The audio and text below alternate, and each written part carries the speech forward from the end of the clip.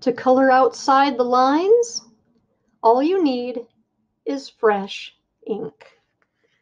Break convention and bend the rules with stories that range from contemporary adventure and romance to fantasy and science fiction, and address topics as diverse as identity, poverty, coming out, gun violence, first love, and more. I am reading to you today from Fresh Ink, an anthology of short stories, and my selection is from One Voice by Melissa de la Cruz. Graffiti. The white spray-painted message glowed on the sandstone bricks of Jordan Hall. Couldn't miss it, even if I wanted to.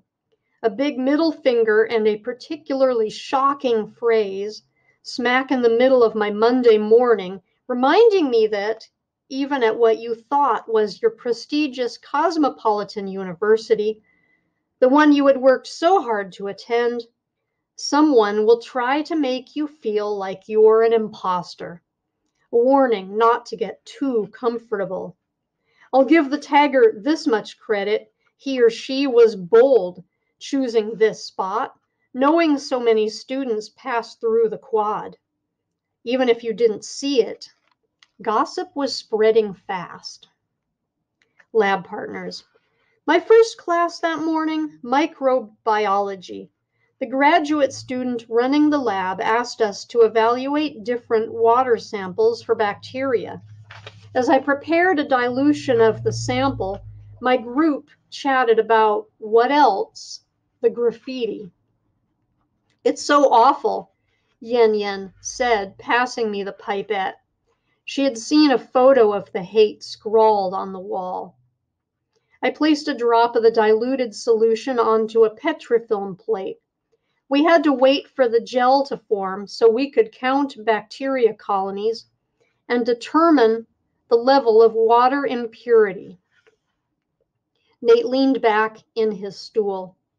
Though his large basketball player hands tapped out a rhythm on the table, his eyes burned with having dealt with this kind of hate his whole life.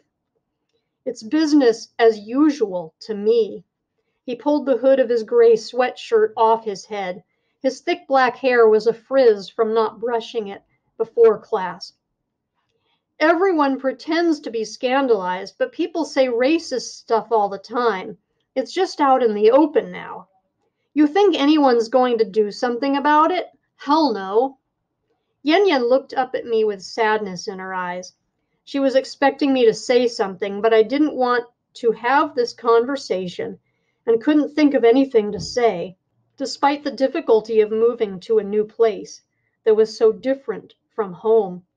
I'd gotten comfortable with the brick archways of the campus gates and the crimson flowers filling the flower beds. Stanford was a kind of home, but the graffiti had disturbed me in a way I hadn't expected. Intellectually, I understood I probably wasn't in any sort of physical danger, but I was still unsettled. It compounded this feeling that no matter what I did right, someone was watching, waiting to pull me out of line, throw me in a detention center, then on an airliner with a one-way ticket to the Philippines or wherever. What do you think, Jasmine? Nate had stopped tapping the desk. I don't know, I said. It's not something I was expecting around here. It's wild how one thing like that can make you feel so unsafe, Yen Yen said. Words matter as much as actions, I added. They might only be letters on a wall, but I feel like the graffiti claimed my mental space. Yen Yen pulled the film off the dish, revealing red dots of bacteria colonies. Think they'll find out who did it? Nah, Nate said, marking his notebook, recording the number of bacteria. I saw them power washing the paint off on my way here. Give it a day. Everyone will forget. Not me, Yen Yen said. I felt conflicted. It might seem weird, but power washing the graffiti so quickly seemed to add to the injustice. It's like the administration wanted to erase the fact that the racist message ever appeared.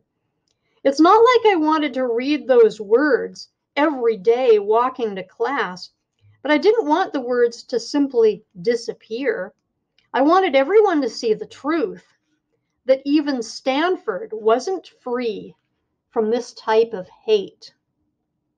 And this has been an excerpt from Fresh Ink.